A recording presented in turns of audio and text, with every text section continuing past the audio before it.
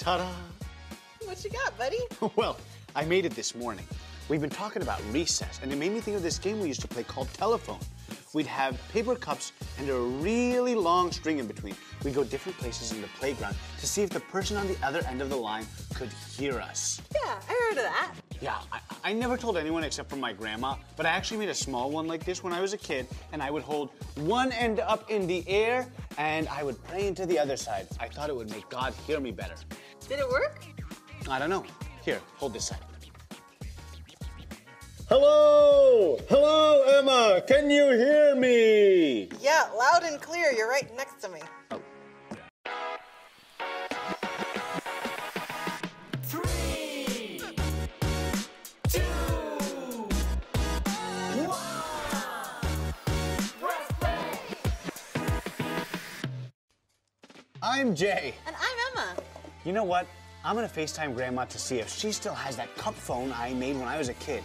I bet she does. She keeps everything. Yeah, maybe her cats use it to communicate. Oh. Hey, Grandma. Where are you? What are you doing? Hey, Jay! I'm practicing my trick shots. Trick shots? Oh, hey, Emma. Yep, trick shots. I play ball once a week to stay spry, you know. Anyway, I started doing trick shots. Someone posted it, and I got 1 million followers on the YouTubes. My grandma is a trick shot artist with 1 million followers on YouTube. Awesome, Grandma. What's your secret? Well, that's easy. I chuck it up, and then I pray. That reminds me, I was gonna ask you if you still had that cup phone I made to pray when I was little. That? I would never throw that away. It actually works. My cats use it. Knew it! I gotta go, JJ. Trick shots to make. Bye. Wow, how cool would it be to help your grandma make one of her trick shots? Very cool. Wait, you thinking what I'm thinking? Yeah. How do those cats Socrates and Nostradamus communicate? I mean, does meow mean more than one thing? No. Oh, right. 3, 2, 1, press play. Meow. Jay and Emma, you're here. Well, we wanted to help you with one of your famous viral, I guess, trick shots. Oh, I'm so glad. So how do you do it? Well, the first step is dreaming up the shot I want to make. I think this time maybe I'll, Hold the ball only in one hand. Yeah! Oh, and turn your back to the basket. Yeah, you know it. And maybe as a cherry on the top, I could also close my eyes. Yeah. Wait, if you have your back to the basket, why do you need to have your eyes closed? Oh, Emma, because my fans on the YouTubes, they're gonna love it. That's why. Right. Well, what's next?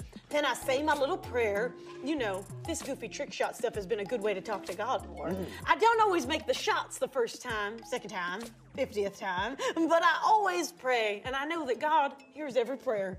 How do you know that? Well, there's a lot of reasons, but one reason is the story I know about a woman named Hannah in the book of 1 Samuel, chapter 1. Her prayer to God was much more serious than a trick basketball shot. You see, she was experiencing sadness and pain around not being able to have a child of her own. Hannah really wanted a child and couldn't. It must have been such a difficult time. So hard. Yeah, it makes me feel sorry for Hannah. Me too. One day, she was in the temple, which was like their church, and she was praying. She was praying in her heart, but her mouth was moving. Do you ever do that? I do. Yeah, I do. Yeah, Yeah. for sure. Well, Eli, who was the priest, like a pastor there, thought it was a little weird. He even thought that Hannah might be unwell because she was moving her mouth and crying and crying. So he told her to leave. Well, that's not very nice. I guess it could look a little strange, and Eli was in charge of the temple. Yeah, that's right, Emma, but Hannah explained about her situation and her sadness. She even said that if she had a child, that child would be committed to God their whole life. Eli changed his tune then. He knew Hannah was for real. He told her in 1 Samuel 1:17, "Go in peace, and may the God of Israel grant you what you have asked of him." So Hannah left, and her sadness started to feel less. So, did it happen? You bet! Hannah had a son. She named him Samuel. Wait, this book of the Bible is called Samuel. Yeah, exactly, because Hannah kept her promise. Samuel went to go work in the temple, starting at a very young age, and then he went viral. Viral? Well, yeah, viral for back then. He became a famous prophet. And, a shining example for Hannah and all of us that God answers my prayers.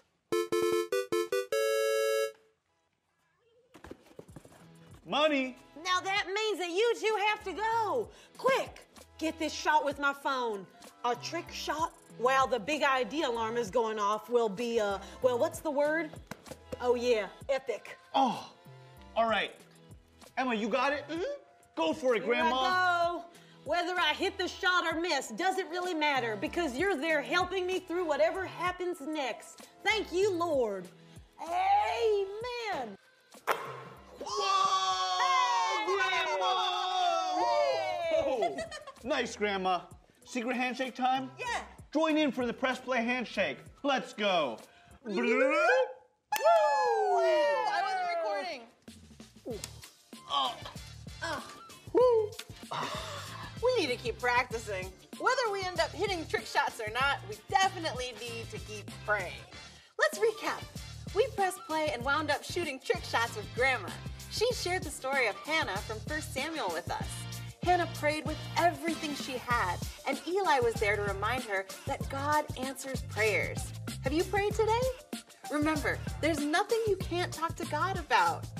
Now it's time to Drop the verse. Boom.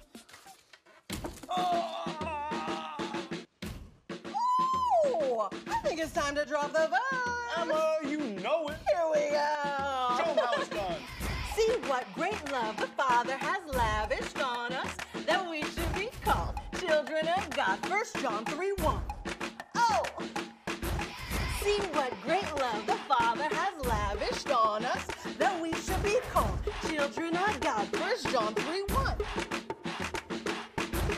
See what great love the Father has lavished on us, that we should be called children of God. 1 John 3:1.